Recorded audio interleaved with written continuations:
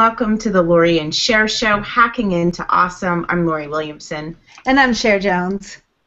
And if you don't know, Cher and I are cousins, and we host this weekly Google Plus Hangout where we talk to absolutely amazing people and totally hack in to their awesome. That's right. And if you guys are watching this on YouTube, whether live or watching the replay, make sure you hit subscribe because what we want to make sure that you do is, hold on 1 second, sorry about that. What we want to make sure you do is connect with us live and subscribe to our channel as well. If you like this video, make sure you like it. And if you don't like it, let us know what's up, why you don't like it. And of course, we are also on Facebook. So show us some love by going over to facebook.com/Lori and Cher. And as well, hit the like button. We always are sharing amazing information about our guests, whether past or current, as well as some cool stuff we find on the web all the time, right, Lori? Absolutely. Let's get the show started. Today we have our hot topics, plus we are going to be talking a little bit about approachability in the dating world and, you know, in all other opportunities in life. But before that, we want to talk about a party we're throwing, right, Cher? Ain't no party like a scandal party. That's right. April 17th, we want you to come out and watch Season 3, the season finale with us. We are just nailed down our location, so those details are coming up soon. So make sure you head over to our Facebook page because that's where we post everything first. And hang out with us on April 17th, live and in person. If you love Scandal, guys, if you're smart, you will love Scandal, or at least come to the party, right? I agree. I think that we're going to have a good time, and I think if you had watched last week's episode of Scandal, you know that the show is back on top. After last week, I know that the season finale is going to be awesome. Absolutely. I am so excited. And we talked about this, Lori. We talked about the fact that we just felt not necessarily betrayed, but we weren't feeling the direction of the show, but Shonda righted a lot of wrongs with that episode. So we're going to be talking the season finale. We're going to be talking about the whole season at our party, so make sure you join us. Exactly. Well, I'd like to introduce our guest for tonight. She's going to be joining us for our hot topics, and then we're going to be talking about her company, Approach2link. Fiana Andrews, welcome to the Lori and Cher Show. Thank you for having me. Yay. So we're going to talk a little bit about what you do a little bit later on in the show, but we wanted to get you to weigh in on our hot topics, our awesome, not so awesome lineup of topics tonight. Cher, why don't you kick things off? Oh, yeah, no, definitely, because you know me, I love Game of Thrones. We talked about that with Paul C. Brunson, who is a closeted fan, but don't worry, I got you, because I found this article, and it was really interesting. This teacher, really smart teacher, basically what he's doing is saying, you know what, if you guys can't behave in class, I'm going to write down the names of everybody who dies in Season 3. Season 3 is coming up shortly, and I just think that that's brilliant. Control your class with whatever way you can. What do you guys think? Fiana, I'll go with you first. Let me know what you think.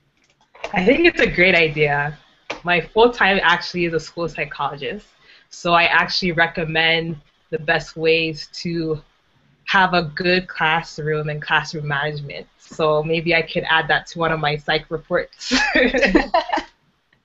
And what about you, Lori? I mean, I don't know. Is this like an ultimatum? Is this blackmail? Right. It absolutely is. If you guys can't behave.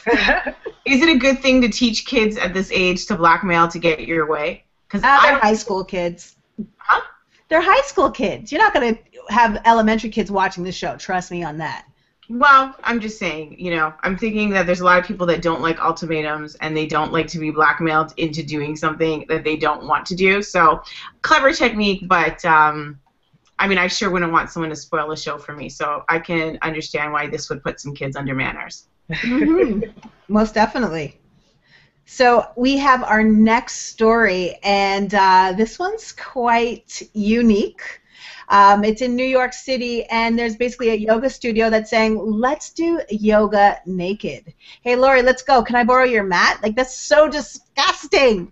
I mean, nice. ew. I'm wondering, I'm wondering, is this hot yoga? Because I've done hot yoga before, Oh and boy. you're sweating, you're dripping, and I mean, it's kind of nasty to be even like in hot yoga dripping on yourself. So imagine all the crevices. Like, I mean, I'm seeing bum holes in this situation, and there's a lot of other cracks and creases that stuff will be sweating on. So I mean, like, I would not be. No one's borrowing my mat. And I think also that this thing that they're doing is for body image, which I find interesting because everyone in this picture that we're showing looks like they have a pretty solid body. Yeah. So it would be interesting if they had some people that, you know, might have, I understand that everyone has, you know, looks at themselves and realizes there's imperfections, but I think there might have been a better statement if there were some people of varying body shapes in this news story. Yeah, I agree with that. Another thing too, like even when you're naked, your certain body parts are showing. So I'm pretty sure they're not all the same sizes in there. So talking about body image and everyone being the same, they said something about everyone being the same. Even naked, you're not the same.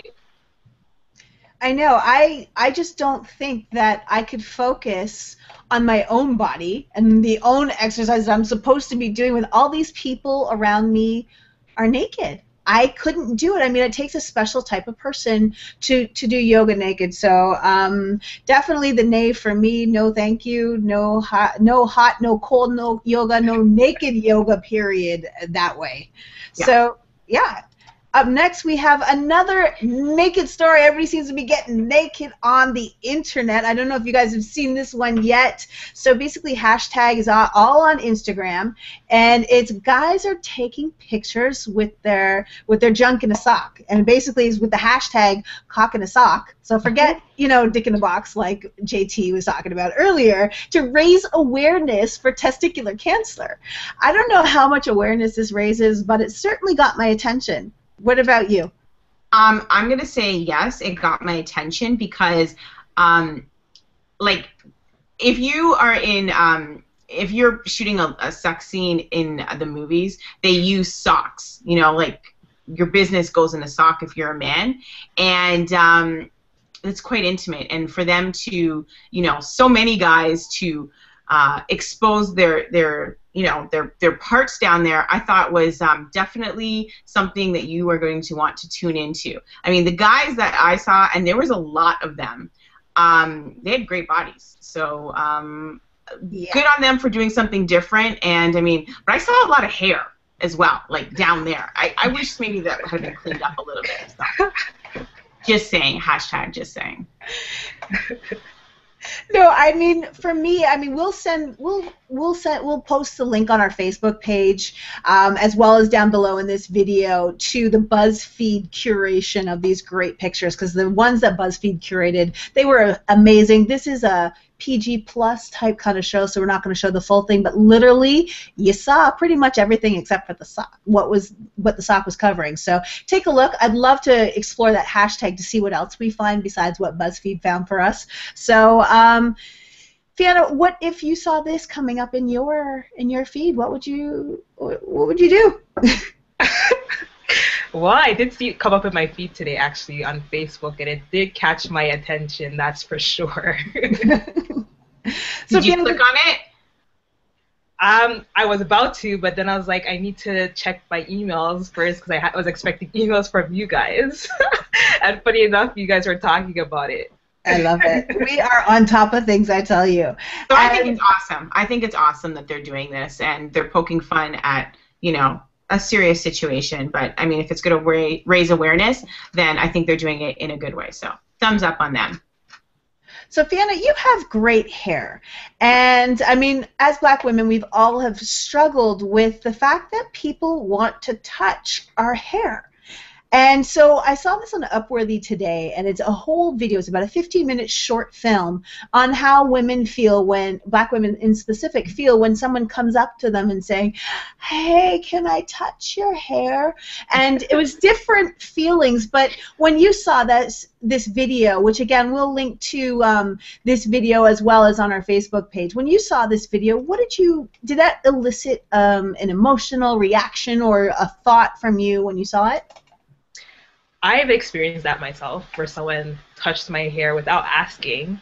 I was on a plane, and reaching from behind me was a hand that tugged on one of my braids. So I was quite surprised, because who would reach in between two chairs on a plane to do that?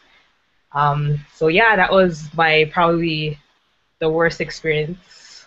Oh, well, I wouldn't say worst, because it wasn't like I was hurt by it, but it was interesting to have that happen to me. Lori, what about you?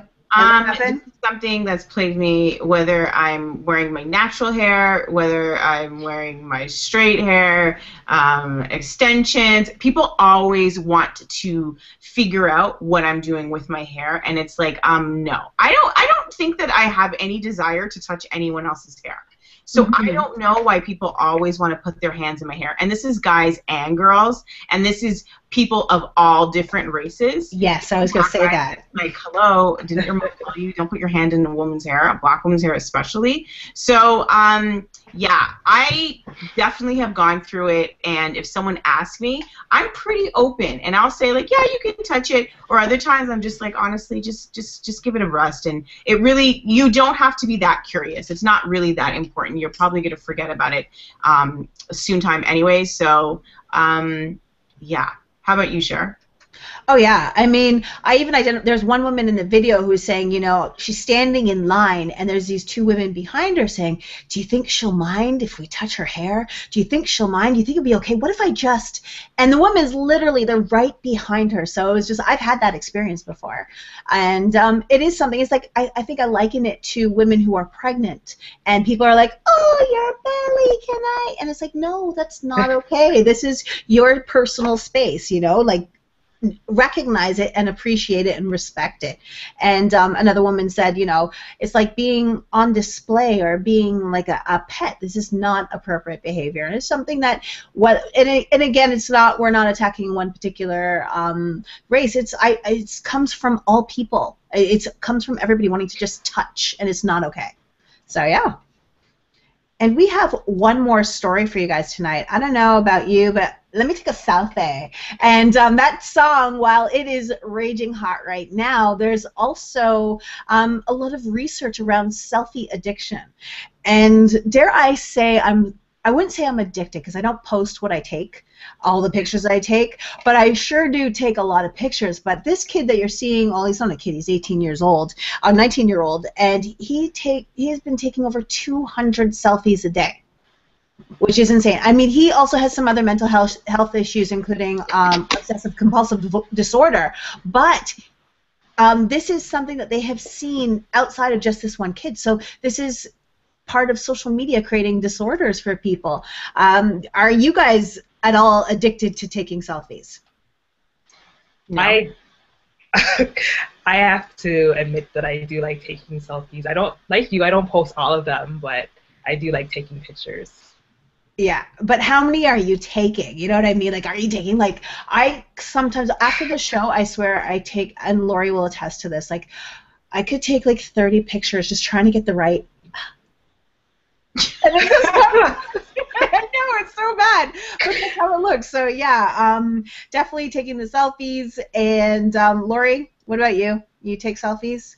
No, not really. Huh? No, you're just not that selfie kind I am not that person that likes to. I don't even like to be on camera. Like, doing the show was like, you had to push me to want to do this. I've always been the person that's behind the camera.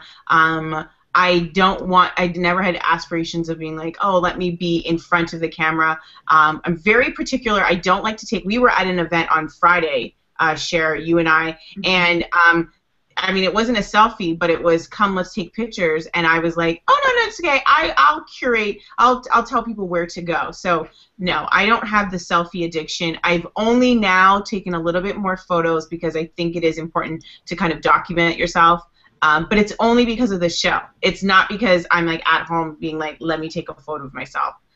For the longest time, it took me forever to change my Facebook profile picture. It's just something that now that we take photos after the show, that I was like, okay, I might as well change it up every now and then. But I'm totally not one of those people that are into, even in my Instagram, I think there's like one photo of me. Yeah, that's about fair. I'm like the exact opposite, but I'm forcing my ways onto Lori, so no. You are. Well, Lori, I think we should head into our main topic for the night, and we're excited to have you, Fiana. And Lori, go ahead with the introduction. Absolutely. So, Fiana, you're a psych ed consultant. She is a shy person advocate who tweets the science of what creates approachable opportunities. We were, of course, taking a look at your Twitter 160 bio, 140 bio, 160 character bio. Anyhow, and you are the creator of Approach2link, and you do conversation parties. So, welcome to the show again, Fiana. Let's talk about it. You have this company, this group, this organization that you came up with called Approach2link. Why did you feel the need to create this? Well, I wanted to provide opportunities for people to meet. I know there is different business type of networking events, but not much social type events unless you want to go to a club, which a lot of people nowadays are preferring not to go to clubs to meet people. So I wanted to create an environment that would really encourage interaction between all the people that are there and just have it social and just networking. So how long have you been doing this for? So how long have you guys been hosting these parties and putting them together? This is my second year now doing it. I had my first one was actually a birthday party that I planned for myself. And that was kind of the birth of Approach2link. It was a themed party called Approach a Brooch to Link a Cufflink. So all the ladies wore brooches and all the men wore cufflinks. And the activity of the night was having each one approach each other. I gave everyone a puzzle piece, and they had to find the match to their puzzle piece. So you must like the dynamics of working with people, because I mean, in your professional life, that's what you study with kids and students and stuff like that. So what is it about people that they're so afraid about going after opportunities and yeah, just really going after what they want in life, whether it's in the dating world, business world, or socially? People are afraid of the outcome, the fear of the unknown. You don't know how that person you're approaching is going to react to your approach. So you don't approach because you're thinking of the worst. And then, so when they, especially with your first event, and you know, people got to experience this, and then that kind of moved you on to like, I got to do more of this, and you're realizing and you're seeing that fear. How do you help people get past it? Well, since that first event, I realized that people would benefit from different strategies to actually approaching and being more approachable. So I started researching it some more. And then I started writing about it and actually trying out some of the strategies that I've discovered and posting my experiences on YouTube and sharing it on Twitter. So that's really how it came about from that first event and then into the research. And you've also done something called a conversation party, which I believe it was Hill Harper that did something. Talk a little bit about that and what you did there, because that I thought was a very interesting event that you put together. Yeah, I really liked the idea that Hill Harper suggested, and I took that idea and added to it the actual network and an interactive piece to it. So the first one that I did was at a party condo room, and we talked about different dating relationship topics, like what Hill Harper's book suggested. But on top of that, we had different interactive activities to get people to know each other and to network and socialize. What was some of the good activities that you guys did that you thought were the best that you found with the guest?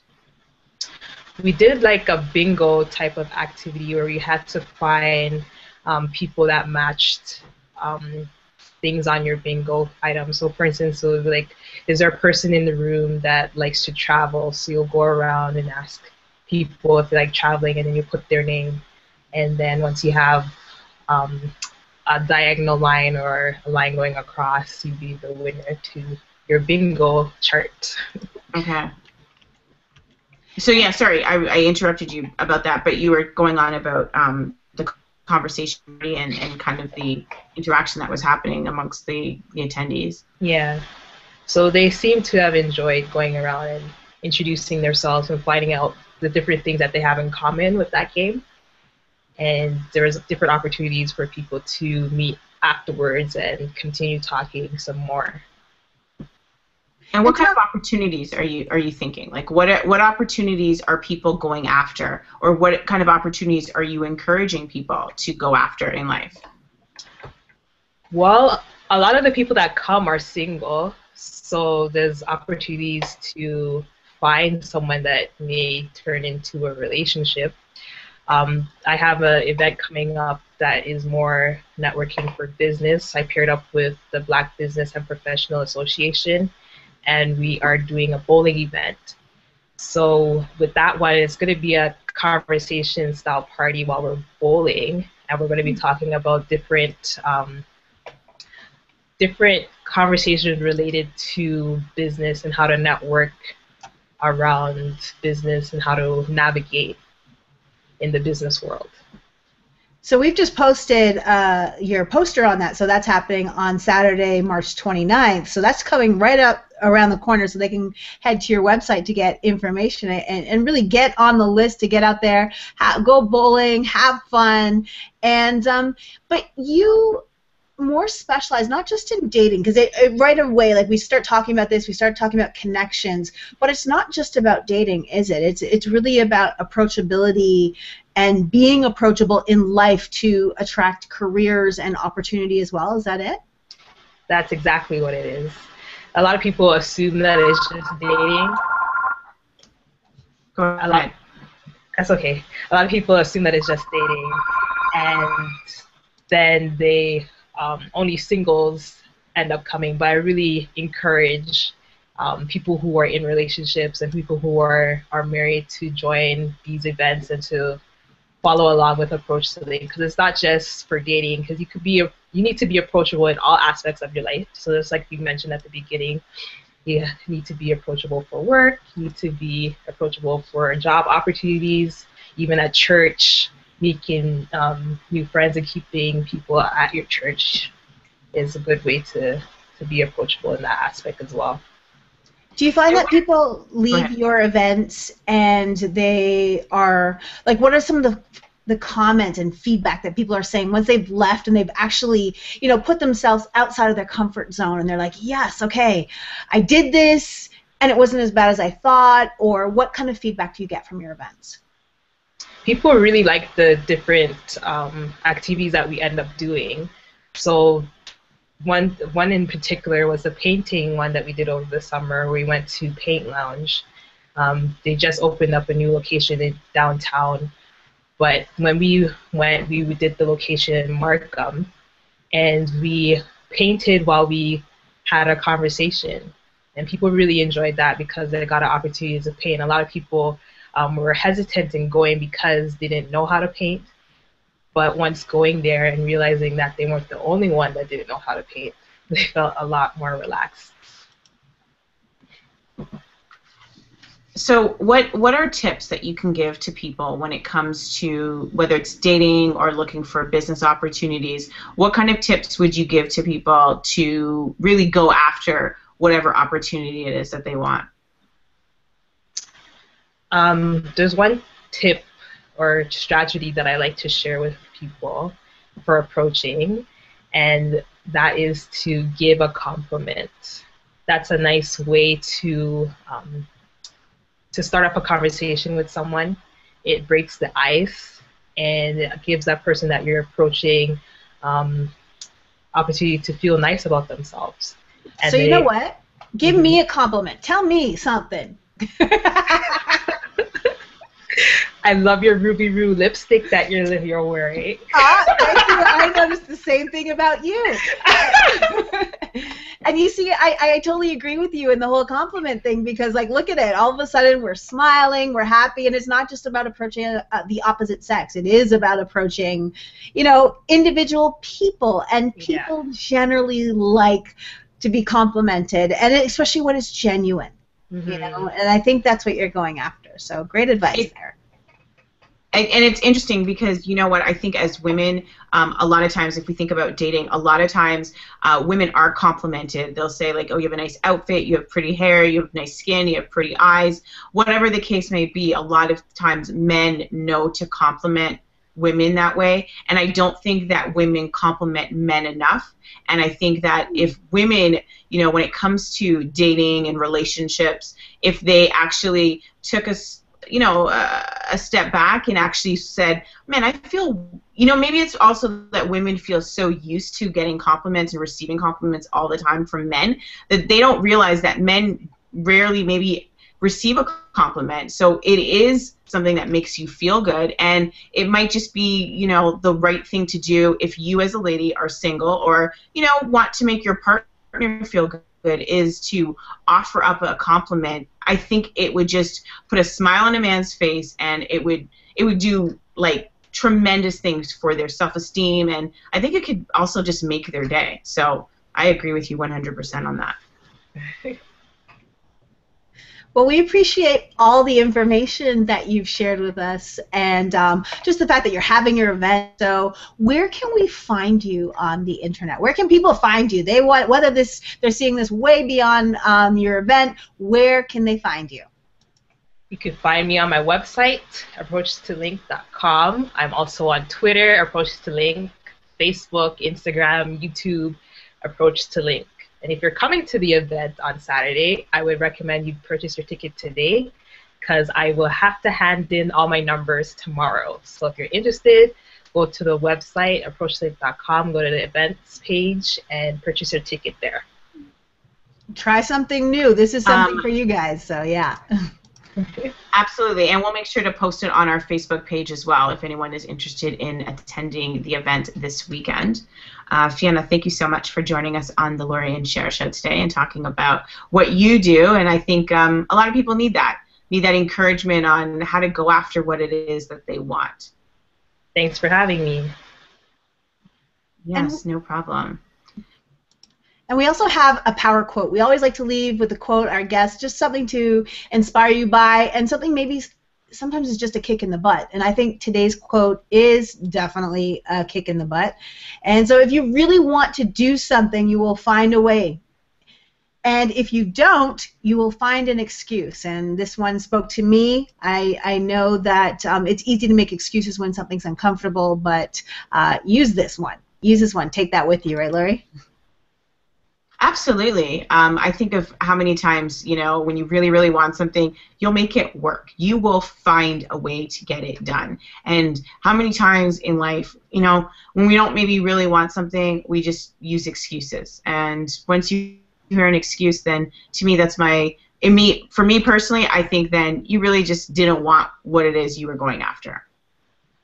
Absolutely. And I just wanted to, Lori, maybe you can take this one. We have congratulations are in order for. Absolutely. Go ahead. No, absolutely. Tara Muldoon of the FU Project. She's the creator. She was on our show a few weeks back earlier. Yeah, episode 5. Yes, and she has big news. Just announced today that the FU Project will be receiving funds from the Ontario Trillium Foundation to the tune of $370,000 over 5 years. Awesome. Yeah, I think it's awesome what she's doing, and they have books that are in the works, and just a bunch of different programs that this money is actually going to be is going to be used for. So kudos to her, and I think that we're going to continue to see big things from her. She's in a ton of papers today. They had a press conference. She was on TV. So she just had her feature on MTV for the FU Project. So happy that we got an opportunity to meet with her, talk with her, because I think she's a woman that people need to make sure they watch out for. Definitely. We knew her when. She's so awesome. So I'm proud of her. We're both proud of her. And congrats to you. And, of course, so we found awesome, and we are still always looking for awesome. So if you think you should be a guest on the show, let us know by visiting us at loriandcher.com/guest and fill out the little form. It's not too long. Let us know what's up and tell us about your awesomeness, and maybe we can make something work out. As well, we just want to, again, remind you to save that date, April 17th. We want to watch Scandal, the season 3 finale with us. Details are coming in the next few days. We locked it down and we are ready to go. And this is yet another way to hang out and have fun outside the club environment, but still have an awesome time. Absolutely. Well, thank you so much to Fiana for joining us, giving us some tips on how to be approachable and how to go after what you want in life. Cher, thanks for joining me today. It was a good one. Yeah, definitely. We learned a lot. Yeah, and we will see you guys next week. That's right. Bye, guys. Stay awesome.